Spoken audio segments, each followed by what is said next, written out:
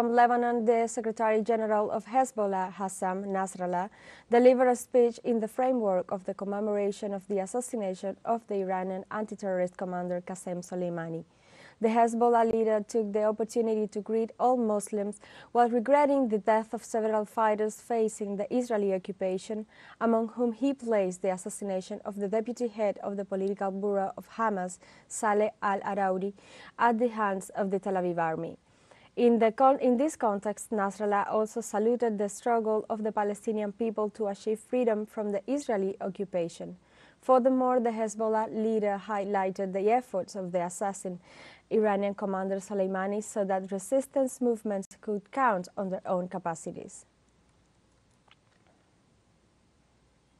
Hezbollah Secretary General Hassan Nasrallah delivered a speech on Wednesday in which he congratulated the resistant fighters who are confronting the Israeli army. The mothers of the martyrs, the fathers, the wives, the sons, the daughters, and the families of these martyrs, the one, the two, those symbols of patience, the displaced from the border towns, and the real men, the resistance fighters who are on the front line. I'm addressing them to tell them clearly, contrary to what the Israeli enemy says, what they are fighting on the borderline.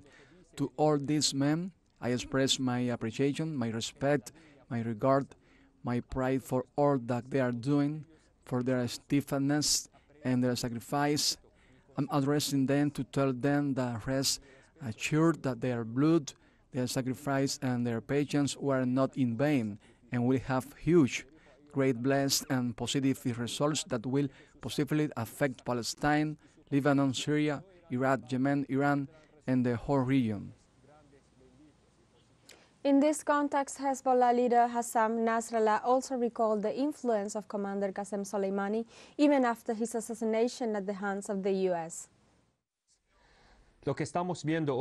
What we are seeing today in Gaza and in all the resistance camps is present with us, and we remember Commander Qassem Soleimani, his image, his name, his spirit, his path, his legacy, his dignity, his strong presence.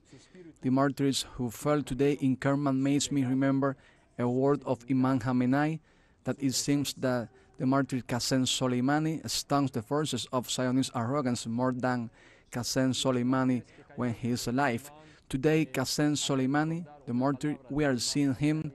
That's why they are persecuting people and even visitors of Qassem Soleimani.